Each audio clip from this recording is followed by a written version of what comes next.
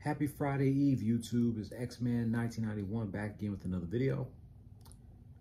Two topics in this one rant. Welcome back to another edition of my food reviews, and welcome to another edition of my Throwback Thursday Ruthless Aggression Era rant. But before we get into my Throwback Thursday Ruthless Aggression Era rant, I got another food that I'm going to be reviewing. It pretty much seems that Bluebell keep coming up with all these amazing new flavors of ice cream. We're going to be reviewing the new Bluebell I Love Cereal Ice Cream. It's pretty much a Fruity Pebbles flavor. I'm telling you, Bluebell always comes up with these new flavors of ice cream. Last new flavor that I did a review on was the oatmeal cookie ice cream flavor. I forgot what that flavor is called. Now they come up with this, the I Love Cereal flavor. It's pretty much Fruity Pebbles. So I bought this when I went grocery shopping at my job last week, and I saw that they got this new flavor of Bluebell ice cream. So I decided, why not come on here, buy it, and do a review on it. So let's see how this tastes.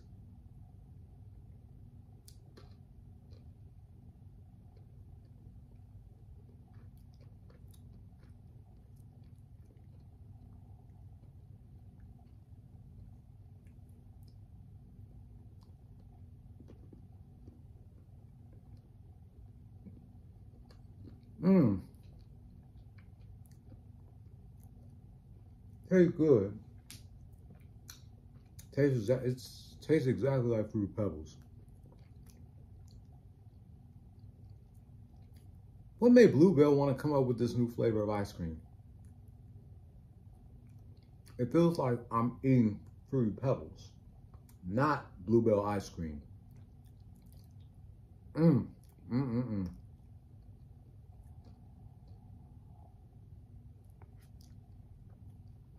Bluebell, you guys definitely come up with the most unexpected flavors of your ice cream. Last year, you came out with the strawberry lemonade. You brought back the peppermint bark. You came up with the sugar oatmeal cookie flavor. Now you came out with this.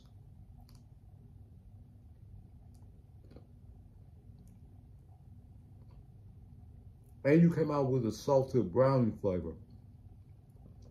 Wow. So you know what? I'm definitely going to give this a 10, and this gets an A+. You guys can go out, buy yourself this. That tastes pretty good. Tastes exactly like Fruity Pebbles. Damn, this tastes so good.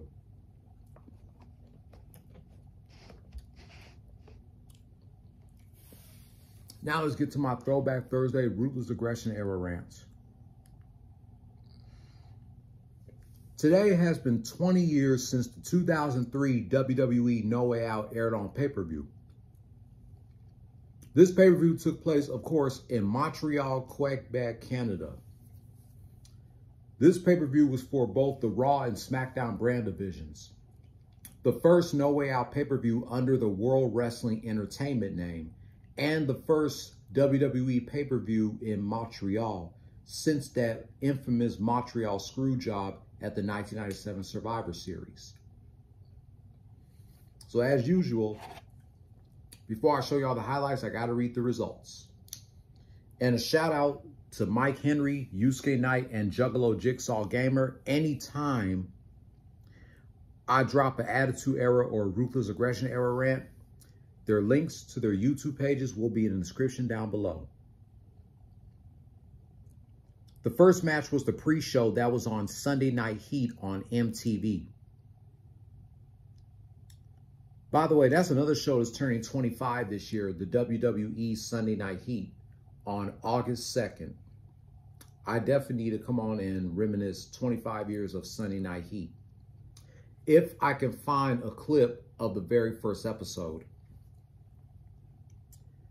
So the first match was the pre-show. Rey Mysterio versus Jamie Noble, with Rey Mysterio as the winner.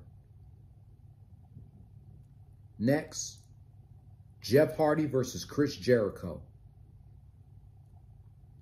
A World Tag Team Championship match.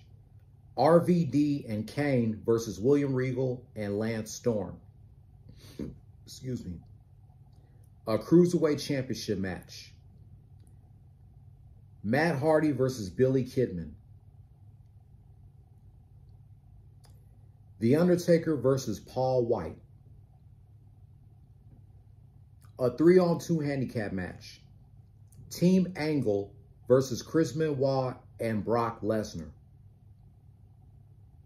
The last 3 matches are my favorites, and all 3 of these guys won their match. A World Heavyweight Championship match. Triple H versus Scott Steiner. The Raw main event. Stone Cold Steve Austin versus Eric Bischoff. And the SmackDown main event. A WrestleMania 18 rematch. The Rock versus Hulk Hogan. This was the last No Way Out pay-per-view event for The Rock and Stone Cold Steve Austin. Stone Cold's first pay-per-view event since the 2002 Judgment Day. Because remember, for the remainder of 2002, he took his ball and quit. You all know that story.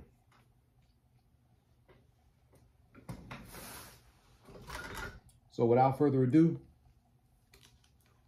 here are the highlights of the 2003 WWE No Way Out pay-per-view.